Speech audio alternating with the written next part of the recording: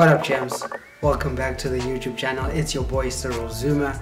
I am back with another very quick episode and really a quick tutorial for myself. It's something that I'm learning recently. So the Canon EOS R, I've been using this for close to 2 years now, and I'm really getting to the video side of things, recording videos and playing around with sound. And I recorded a few vlogs and I did not have a microphone, so I was using the internal sound of the Canon EOS R, and let me tell you something, it was horrible because it kept on autofocusing, so I could hear the autofocus noise, which I'm sure you can hear right now.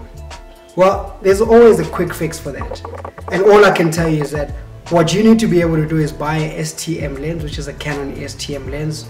It'll be really helpful. That's one of the tips that you can really use for yourself. So the S stands for silence. That's something that I learned recently, that it actually won't, pick up all this focusing or autofocusing noise. The lens that I'm using right now is the Canon 24-70 lens. I don't think it is designed for video purposes, but there are video specific lenses that actually are very quiet and won't autofocus. The second option though is to get yourself an external microphone. This is just one of external microphones that I have, so I use this for my podcasts, but you can actually use this too for your own audio.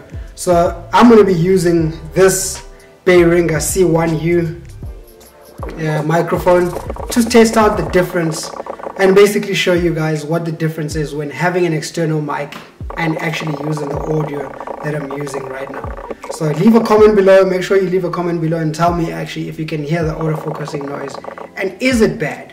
And then we're going to come back to this Behringer. I've got it connected to my laptop over there, and I'm actually going to use GarageBand and use external audio, and then come back into Premiere Pro, put the audios together, sync the audios together, mute the other one, and basically use this audio from here.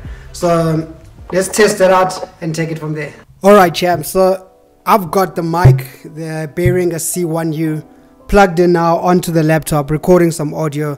I'm holding this about 5 fingers away from my mouth, and I don't know if you guys can hear the difference now in terms of the audio. So I'm using this Behringer microphone, which I've always been using for my vlogs and my podcasts, and really the sound difference should be huge. It should be humongous. I think you can hear me so much clearer now. You actually don't hear the autofocusing.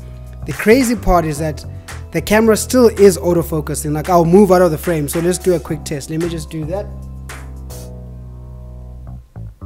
and come back. I can basically hear it autofocusing, but because I won't be using the audio coming from internally, you actually won't hear the autofocusing at all. So really quick option, quick solutions, 2 quick easy solutions for yourself.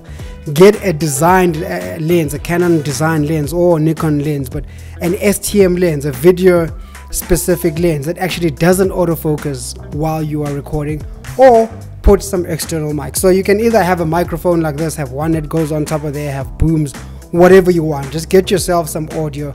I've got 2 different types of audio interfaces, one where I actually can put the microphone on the camera, and then the other one just holding it like this. So I wanted to test this C1-U also just for my own podcast and for my own YouTube videos. If I just put it like this, will I be able to hear all the audio, and is it clear enough?